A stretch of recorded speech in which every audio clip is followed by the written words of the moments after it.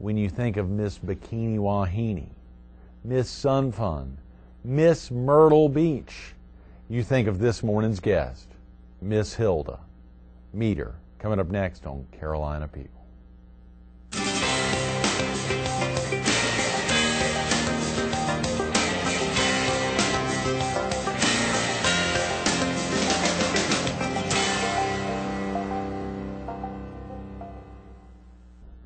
Good morning. Welcome to Carolina People. This morning we're at the Elizabeth Maddox Chapin Library on the Grand Strand campus of Horry Georgetown Technical College. We're focused on the Miss South Carolina pageant and the local Miss Myrtle Beach pageant. And we're visiting with its executive director, the photojournalist from the Myrtle Beach Herald, Hilda Carter. Good morning, Good morning Hilda. to you. Yes, yes. What an exciting treat to get you in on Memorial Day, a big celebration today. All the veterans that have gone out of their way to protect us and supply their incredible talents on behalf of and also to be here at the college and this room, the Elizabeth Maddox Chapin Library. Yeah. Miss Patterson was a very good friend of mine. I used to have tea with her.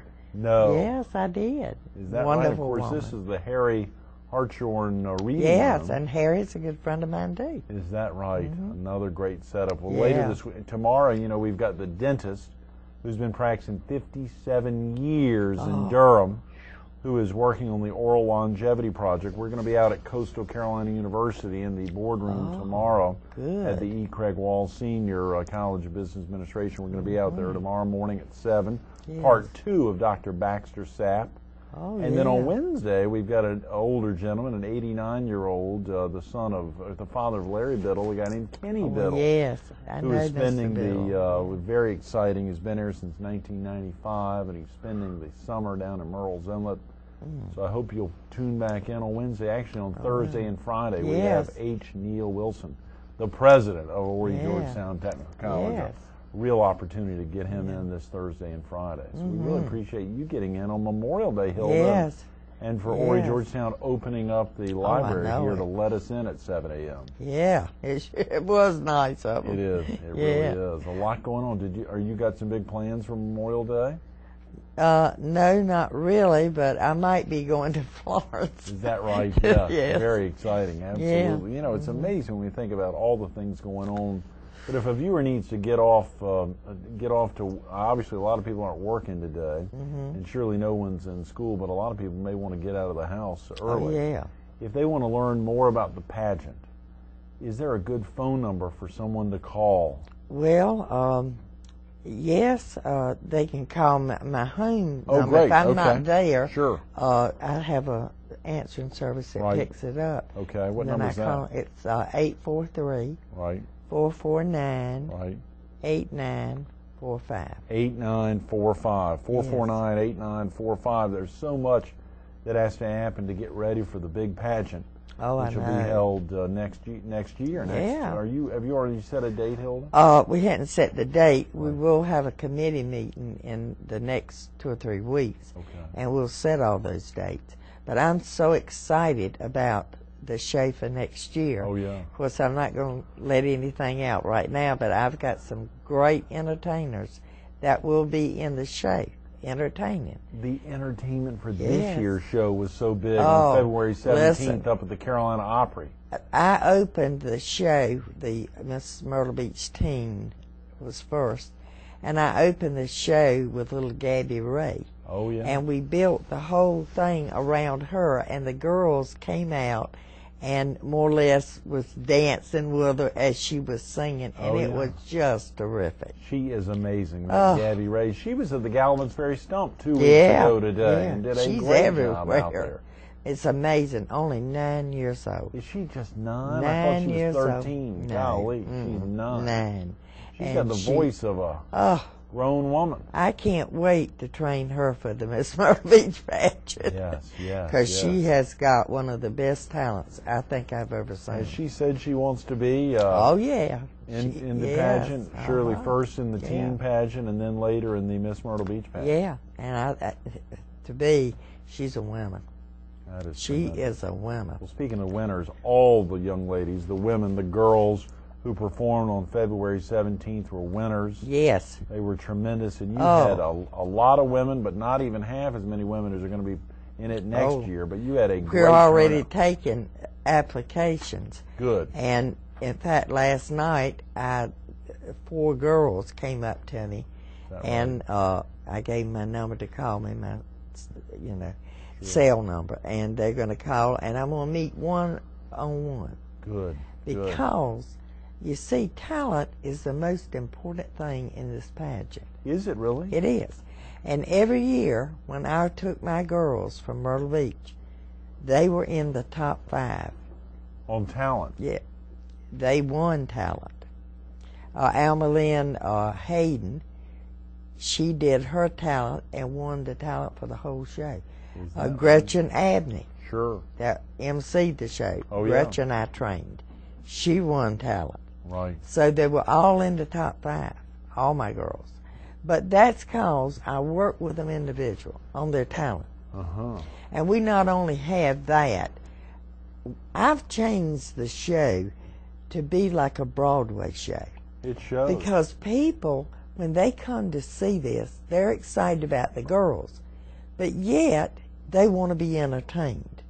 So I get the best entertainers to come, and I have a big opening of that show.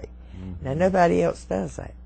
No. No, I'm the only one. This must be one of the best pageants It throughout is. the state In of fact, South Carolina, probably one of the best in the Carolinas. Joe Sanders said it was the top show in South Carolina. You were kidding. How did Joe Sanders, he was here. And son Joey owned the Miss South Carolina That's right. pageant. Yes. They're one of the biggest franchisors in the country. Well, see, I go way back with them because I've been in it with Miss America really 45 years. With that the I organization did. for that long. Wow. And I used to travel. After I stopped doing the shows, I was on the judges program, and I'd go to the different states and be one of the judges, which is great.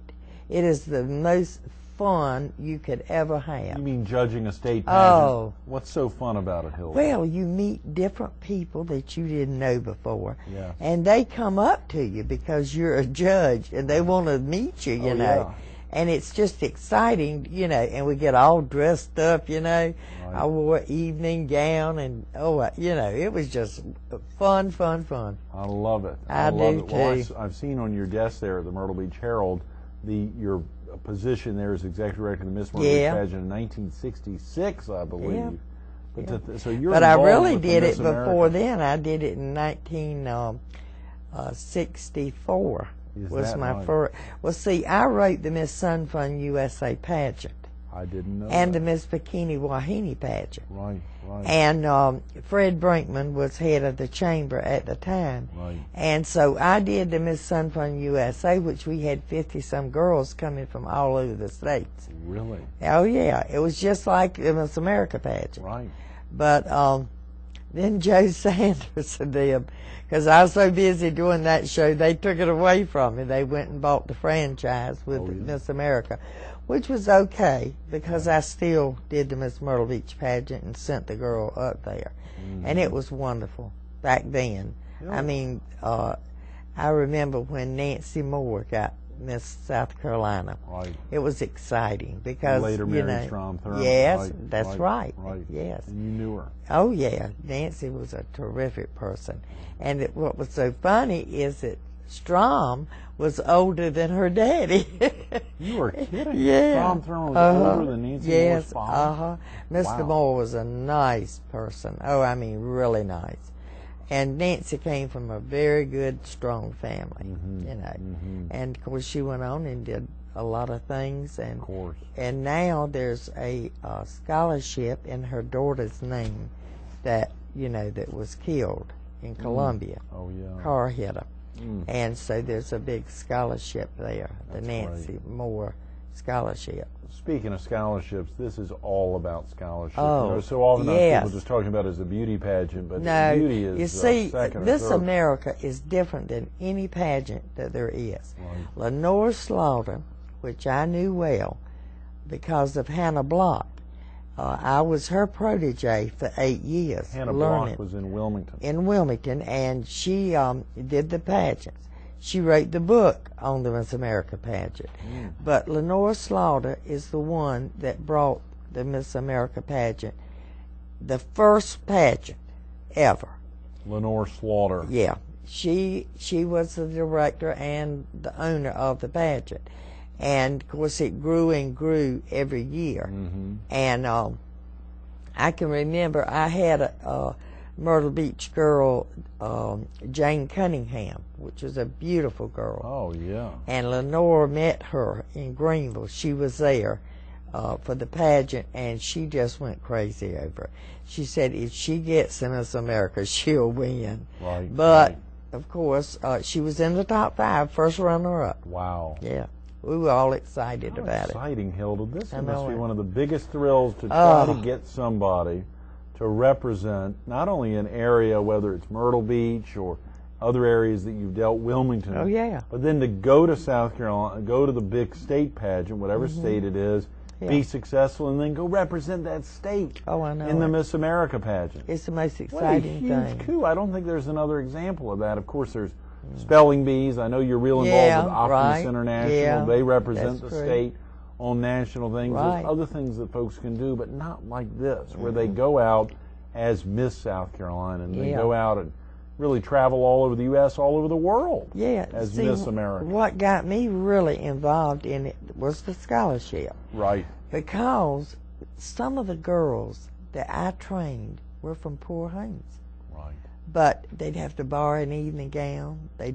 Some borrow swimsuits to be in that pageant because they could win that scholarship. Right.